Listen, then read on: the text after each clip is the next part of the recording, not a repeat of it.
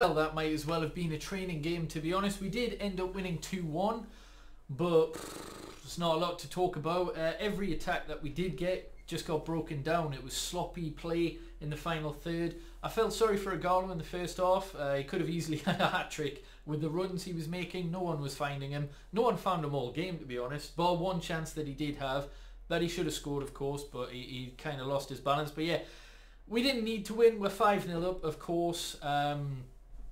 But a lot of fringe players started today. Maguire started his 57th game 52nd game this season for United, and he's also had 6 starts for England, so that's 58 starts for Maguire. Potentially another 4 to come.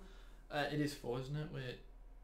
No, that was the last 16, so it'll be 3. Potentially 3 more games to come. We've got Copenhagen on Monday in the quarterfinals.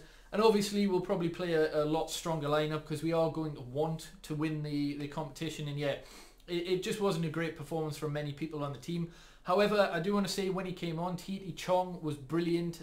He was energetic. He beat several defenders trying to create some chances, etc. Pereira wasn't too bad when he came on, but you could tell he was trying to show off a bit, like show that he's got the skills, etc. Because there was a few easy passes that he missed up. Trying to do skills and beat players, etc. Which I suppose is, in this type of game, it doesn't really matter because we're almost guaranteed to go through. But yeah, we ended up winning, of course. But the first goal that Lask scored, that might be goal of the tournament, to be honest. Come the end of it, that was absolutely phenomenal. You just got to sit back and clap, especially when you're 5-0 up at the time on Aggregate. So yeah, brilliant, and they deserved it, to be honest. They didn't deserve to lose today. They played pretty well. But yeah, we got the equaliser shortly after. Maguire, I think, played a ball through to Lingard, and yeah, he managed to slot it in. I mean, the defending wasn't very good, but yeah, good goal from Lingard. And then in the second half, we brought on Martial, Pogba, Mengi made his debut. Tengai Mengi, that is definitely a player to look out for in the future.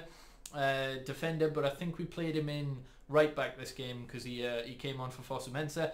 But yeah, he came on. Obviously Pereira came on. Try to think, it was the other player. Off the top of my head, I can't even think. I genuinely can't think. Did we make 5 subs? I think we did. But regardless, Martial came on, and it's lovely interchange between him and Mata, who had a poor game until the last 10-15 minutes. But yeah, nice interchanges, and Martial just showed the difference in like quality between some of the players in our squad. He's on for, well, the last 20 minutes or so, and yeah, he did more than everyone other than Chong, really. But yeah, good goal. Keeper was a little bit unlucky not to save it, but not too much to add, really. 7-1 on Aggregate, of course. We're through, as I say, against Copenhagen. Inter went through in their half of the tournament. Of course, if we do beat Copenhagen, I think we've got either Wolves, Olympiacos, whoever plays in that, Sevilla or Roma, I think, are potential opponents. And then I imagine Inter will make it to the final in their half, so we'll see. But of course, we need to beat Copenhagen, and we need to play a lot better than that. But I'm sure we'll have a stronger lineup. But yeah, also, side note, I actually love this home shirt. It arrived today, obviously came out yesterday. It's pretty much like Marmite. Some hate it, some love it. I'm in the ballpark that loves it. So yeah, anyhow, smash Copenhagen, really.